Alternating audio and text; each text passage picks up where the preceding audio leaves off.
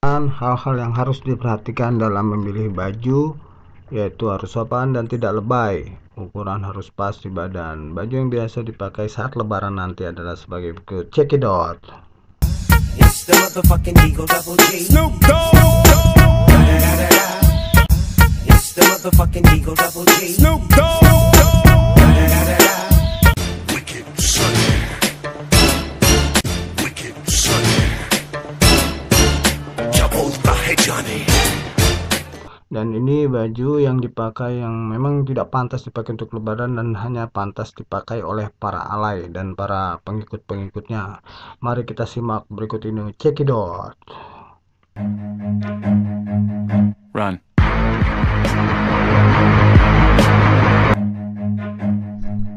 Run.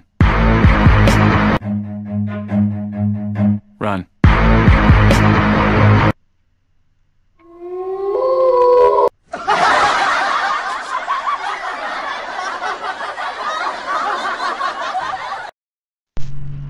Adapun sepatu yang layak dan pantas dipakai untuk lebaran nanti, mari sama-sama kita simak.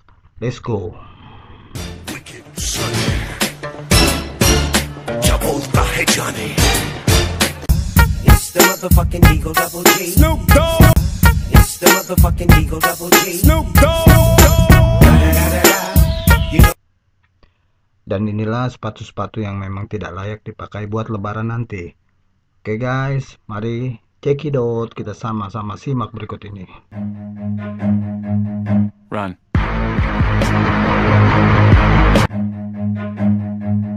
Run. Oh, no, no, no, no.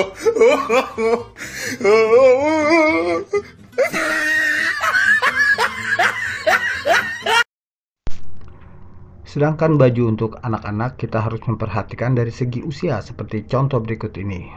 It's the motherfucking Eagle Double G. It's the motherfucking Eagle Double G. Snoop Dogg. Dan jangan yang seperti ini, kasihan kan kalau diajak silaturahmi ke tetangga. Check it out.